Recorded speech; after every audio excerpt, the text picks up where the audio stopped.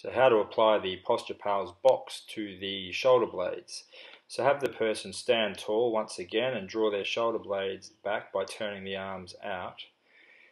This particular application is going to focus on the shoulder blades and resisting that round shoulder position and assisting back into a more upright position and opening the person up through the chest.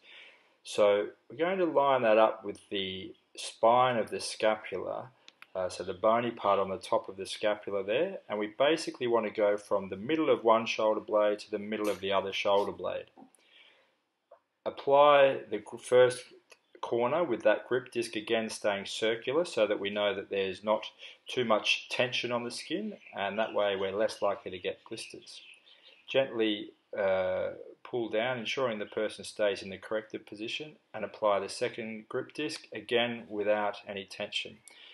Remember that we only need to take up the slack in each of the arms as we go, so take up the tension, ensure that we have good adhesion through those hollow areas, and then no tension once again on those grip discs to help reduce the likelihood of skin reactions.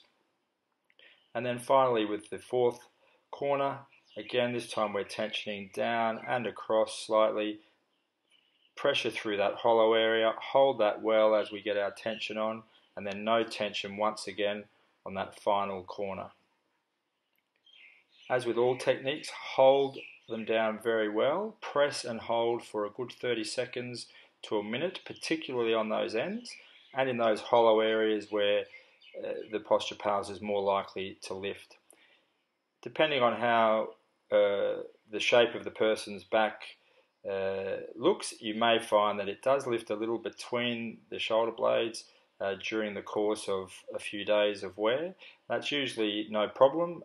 It will generally stay on very well otherwise. You can always protect these more by ensuring that you wear a shirt when you go to bed and things like that. Now, if the person has experiences any itching, burning, stinging or irritation, or their symptoms are worse, they should remove it. So here we can see that when we go into that round shoulder position, it resists and then springs back again into that upright position, still allowing full movement.